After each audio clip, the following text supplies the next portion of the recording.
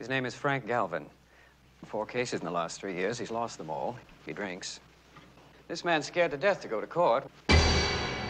Frankie, listen to me, because I'm done with you. I got you a good case. It's a moneymaker. The Archdiocese called up because the case is coming to trial. This is our chance to get away. I'm gonna see that you get that chance. Court exists to give him a chance at justice. And is that what you're going to do? Maybe I can do something right. It's a generous offer, Mr. Galvin. I just heard someone offer you 200 grand. When I walk out that door, the offer is withdrawn. What are you, nuts? I can win it. I can win this case. What are you going to do? I need your help. To do what? They killed her. They're trying to buy it.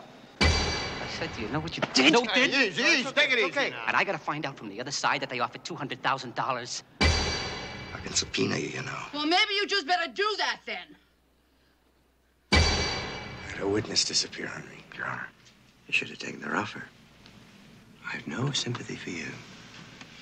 We're gonna lose. Listen, the damn case doesn't start before tomorrow, and already it's over for you. It is over. I can't invest in failure, Frank, anymore. Push me into court 5 days early.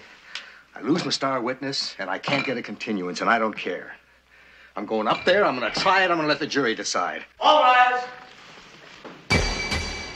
Hear ye, hear ye, hear ye, all persons having anything to do before the Honorable, the Justices of the Superior Court, now sitting at Boston, within and for the county of Suffolk. Draw near, give your attendance, and you shall be heard.